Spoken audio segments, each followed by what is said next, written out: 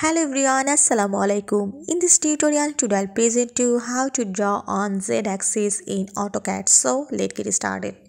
I open AutoCAD 2022 and now I have to change this XY plane. This is XY plane and I want to make this Z-axis, that means XZ axis. So first you have to change this 2D wireframe, select this and then you have to select on here in AC isometric. You have to ensure that this is tick mark on this AC isometric.